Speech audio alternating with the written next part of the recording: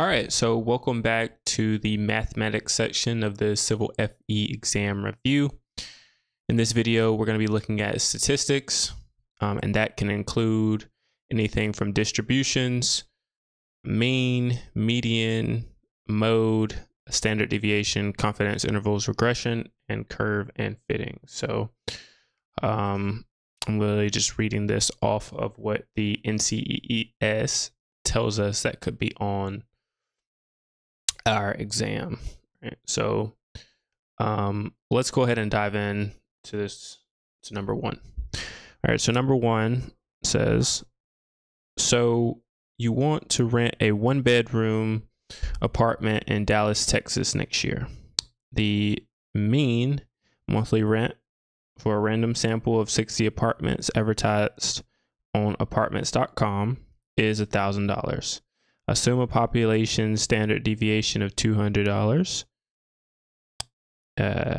Construct a 95% confidence interval. All right. So,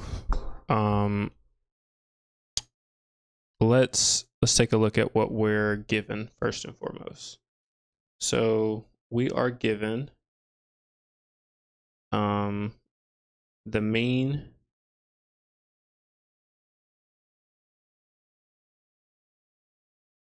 which is $1,000. We're also given the number of apartments, which is 60.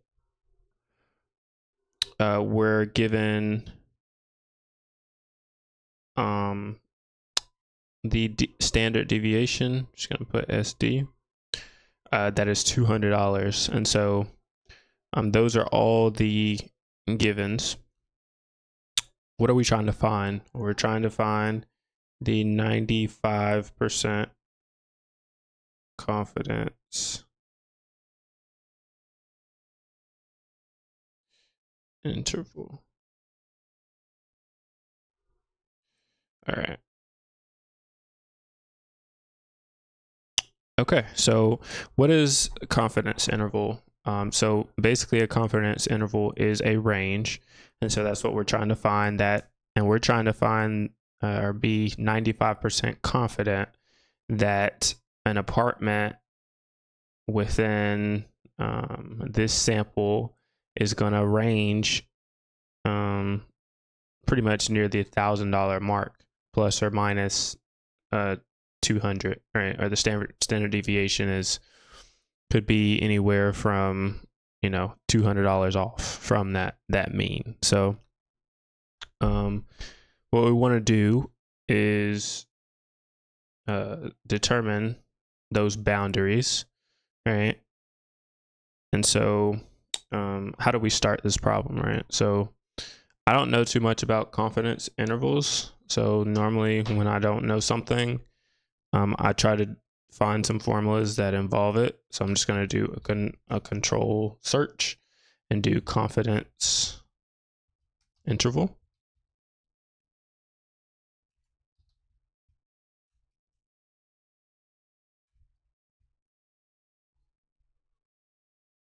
All right, one thing comes up.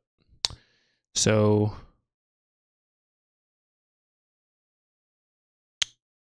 one thing that you want to note, okay, so this is the first thing that comes up is a confidence interval for intercept. So this is kind of confusing, all right? A lot of symbols, all right? And you need to know those symbols. So it'd be nice if they told me what those symbols meant. So we got A. So I start to look at my variables, right? And see what I'm given, the information that I'm given. N is going to be my number of samples, which is 60. SXX. What's MSE?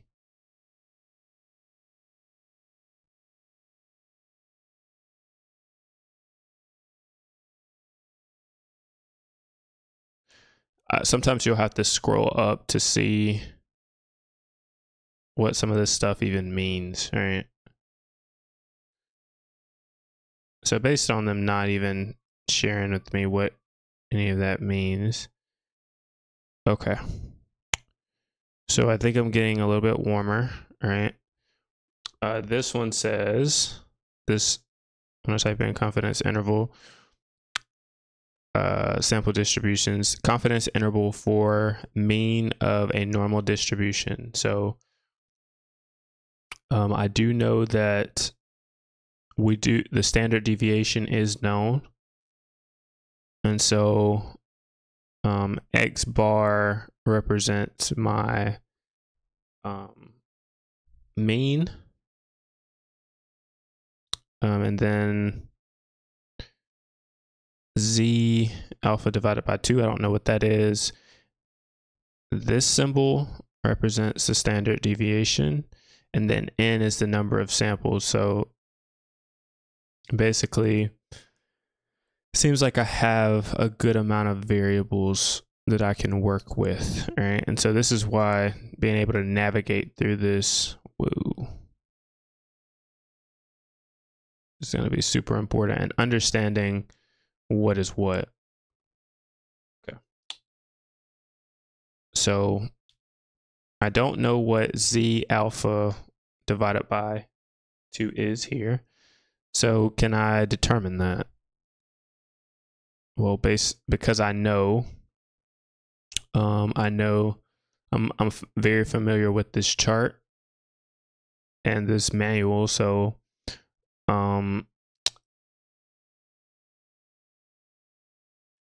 Z alpha corresponds to the appropriate probability under the normal probability curve for given Z variable. So what is Z variable? Well, Z variable is the 95%. So you got an 80% confidence interval. And so we're going to be looking at this 95% confidence interval. So we need to use Z alpha divided by 2 is equal to 1.96. That's the value we need for that. So if you didn't know what some of this stuff, these symbols mean, all right, here's a perfect place to go to start seeing some of this stuff. So Z variable is the standard normal Z score. Test statistic, this symbol stands for standard deviation. Your population mean, your hypothesized mean, right? That X bar that we saw. N is the sample size. So once we go back to our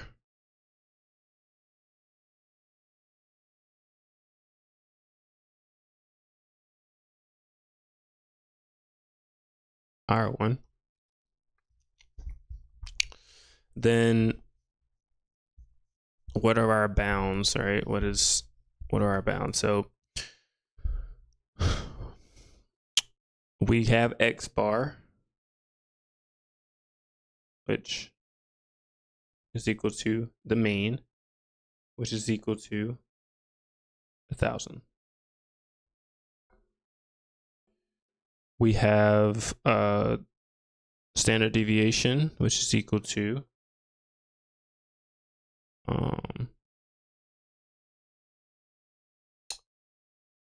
what is our standard deviation? 200. And then for variables, we have our Z A divided by 2, that's 1.96. And our N is equal to 60. All right. So now we can find the lower bound of this amount of rent, or price of rent. So let's solve. So X bar minus Z times the mean over the square root of n, which equals 2. And this is our lower bound. So we're saying our mean, which is 1,000,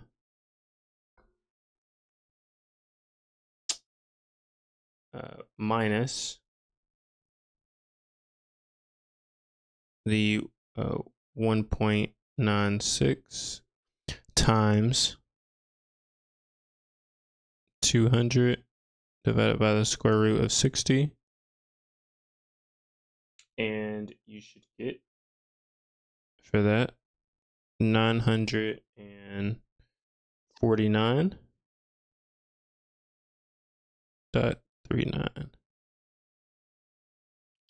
Okay.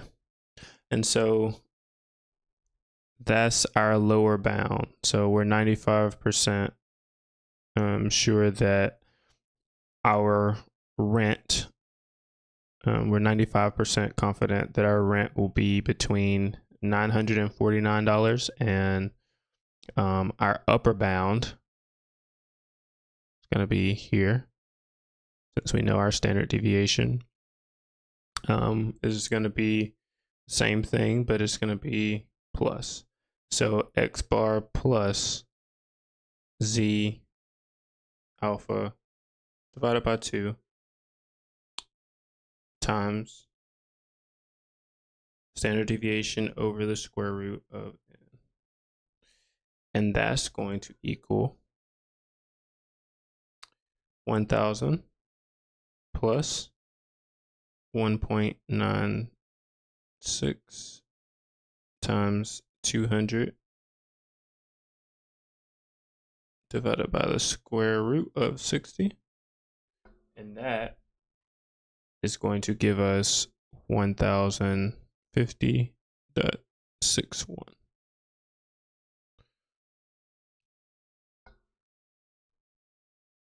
1050.6. Right. So our answer is going to be A. And for saving time purposes, if you get one of the bounds and it matches up, then you don't have to solve for that upper bound, because especially if it's not the same, because if we would have saw that it was 949, right, we could have got rid of B, C, and D from this. So I hope that you're enjoying this video. I just wanted to drop in and say, if you're looking to pass your Civil FE exam within the next 90 days, then you definitely want to check out the course that I've created. The video that you're currently watching gives you just a glimpse of what is in the course, and I have made it test taker proof. And what that means is no matter if you've been out of school for a while or you just have trouble with some of the engineering concepts, if you study this material that is in the course, it will help you to pass within the next 90 days. There are also full practice exams. Yes, 110 question practice exams, along with review guides and study schedule templates to help you pass. And these are resources that I have created for you. So if you want to check out any of those, just head down in the description box below and check them out now. Now, to stay up to date on any new videos that I drop, whether it is more practice problems like in this video, or if you want advice and some extra tips to help you pass your Civil FE exam, you're gonna wanna make sure that you hit that subscribe button, turn on those bell notifications so that you know exactly when I post. And if you wanna check out the next video, you can here.